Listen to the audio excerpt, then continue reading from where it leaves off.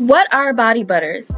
Body butters are applied to retain moisture and nourish the skin. Body butters are used usually on the hands, the elbows, the legs, and feet.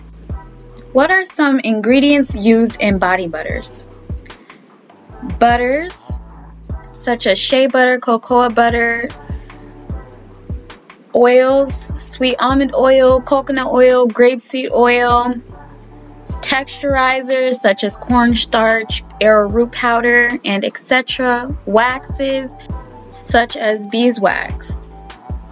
Hardeners such as BTMS 50. Essential oils such as lavender oil, fragrance oils. Body butters are the easiest thing to formulate. It is recommended to start to formulate with to get the hang of formulating.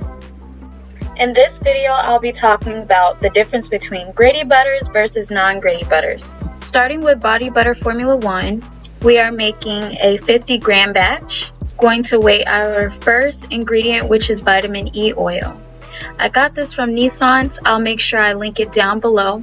But the reason why we use vitamin E oil is because it's an antioxidant for oil-based products. It slows down the rancidity of anhydrous products such as butters and oils. Next, I'm using grapeseed oil, and then also I've got mango butter. Mango butter contains vitamin A, an antioxidant that stimulates the skin's natural renewal process. It encourages the skin to produce new and healthy skin cells, improves the skin's texture and elasticity, and protects the skin against damage caused by sunlight, pollution, and even blue lights from screens. Fun fact, mango butter is a fat that originates from mango seeds. After weighing all of my ingredients, I am now going to mush the mango butter, which is also called creaming. I'm smashing the mango butter, making sure it has a great consistency before I add the grapeseed oil. Now, when I'm adding the grapeseed oil, I pour a little in there, stir it up to make sure the ingredients are mixed well before adding more grapeseed oil. I feel like when sometimes we'll pour all of it in there and things are not mixed well. I love when things are mixed well. I believe that it just makes your formulation a better formulation. Now, after I'm done doing that, I am adding the vitamin E oil. Next time, which I've done it in the other clips, I believe, but I would add the vitamin E oil into the butters, like just put it on the scale. As you guys see, this body butter is very milky and very, I say very just liquidy. This could be a butter though, believe it or not, it can be a butter. Some people might put it in a pump though and add more oils because people do have liquid body butters. I just learned about that. In this clip, I'm just showing you the consistency of the body butter. We'll get into the liquids and more about the body butter later in the video. I'm showing you the containers I got from Amazon. I'll make sure I link it down below. Anything that is used, I'll make sure I link it down below. This is what the container looks like. I really like it. It's really, really nice.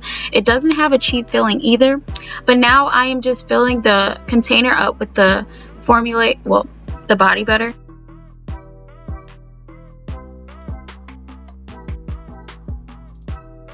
I do believe that when you're formulating, even when you're testing stuff out, you should just label it and also put the ingredients in, so then you know, just in case you might be like, oh, what is this? Or I forgot I formulated that.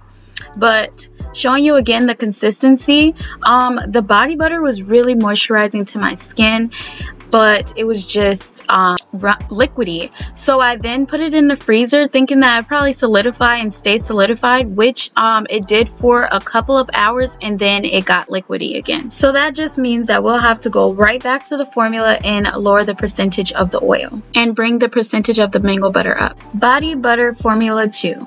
which is called Cocoa Mango Warm Blended Cream. Cocoa butter contains a high amount of fatty acids, which helps to hydrate the skin. It creates a protective barrier that holds in moisture and prevents your skin from drying. Cocoa butter is a really hard butter, and you will need a knife to cut it to get it into your beaker. Now I am weighing the mango butter, and then now working on phase B, which is grapeseed oil and vitamin E oil. I also forgot to mention that with this formula, I am making a 50-gram batch. After that, I'm just going to mix the vitamin E oil and grapeseed oil really well, and then I am going to heat up my butters and place the butters into the bain-marie / water bath. This just helps your butters from not getting burnt when you just put heat on the oils and not actually have it in a water bath. Now after the butters are melted, I am now mixing it up, and then I let it solidify for a little bit, and you guys, look at this consistency. You don't see clumps in the body butter. That's what I love. Now I started whipping it up while it was being solidified like this, which is a little bit warm. So when I did that, it started getting oily, which kind of scared me. So I then put it in the refrigerator and then put it in for like about 30 minutes. And then later, I kept whipping it, and I forgot to record when I took it out the refrigerator. So I do apologize for that. But as you see, it's a fluffy body butter. I love fluffy body butters. I love the way it looks. Just look at the consistency of the body butter. It's creamy, it's fluffy. It's the way I like it. I don't know, when I'm looking at body butters, and some companies, I don't think they put their body butters in warm their body butters first and then whip it, and it just gives you a gritty feeling, and I do not like that. So yeah, I made sure I put a label on it, and now I'm going to show you guys the consistency.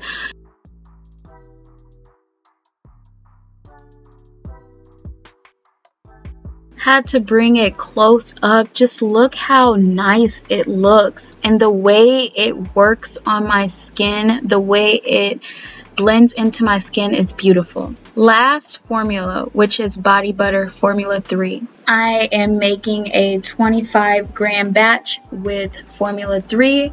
I am weighing the shea butter, and let's get into mango butter. I believe mango butter is softer than shea butter. The way I can just spoon it out. Not saying that shea butter is far off of, it's hard to get out, but I don't know, it's just easier to get the mango butter out faster than the shea butter. I just love the way it feels in my hand. It melts almost instantly with the warmth of my hands. Also, I don't know if you guys haven't noticed, but I believe mango butter is even lighter than shea butter. If you could see, it's like a little bit lighter than the shea butter. Next, I am weighing the grapeseed oil.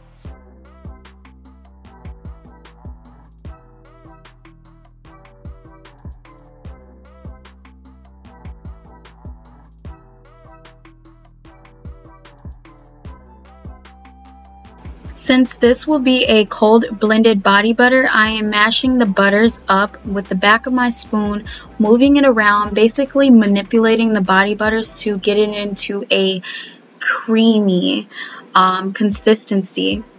After doing that, I am now going to add a little bit of the grapeseed oil, mix it up a little bit, and then add more of the grapeseed oil.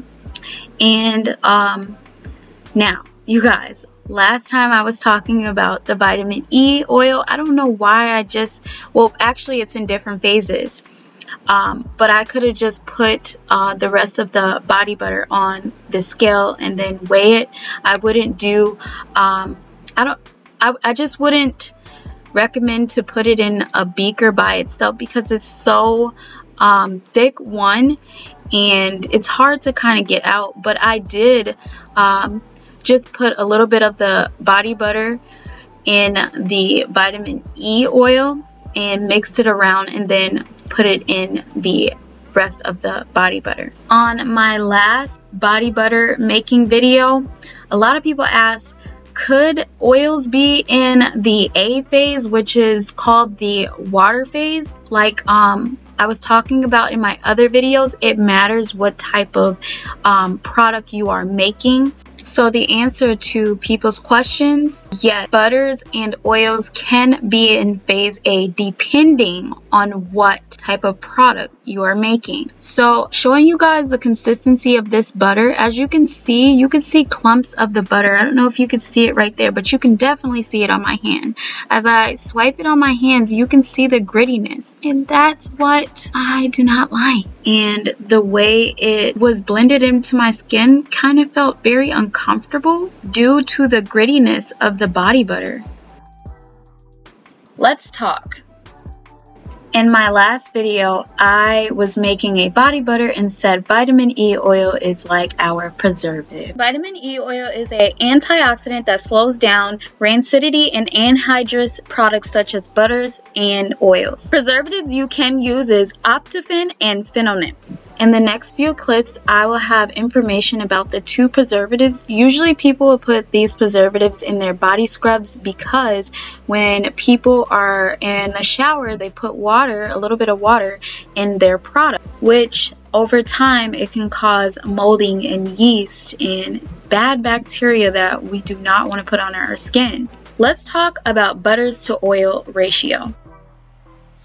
For more of a solid butter, use mostly butters and fewer oils, which are between 50% and 70% butter. For a softer and creamy butter, use equal parts of butters to liquid oils. For a liquid butter, you can use mostly oils and a small amount of butter, which can have 30% butter or less. Now let's talk about gritty butters versus non-gritty butters. Now watching this video, it should be pretty obvious that you will have to melt your body butter to get rid of the gritty filling in your butter. Thank you all for watching this video. Don't forget to smash on that subscribe button, comment down below, like the video, and watch the next video. Bye!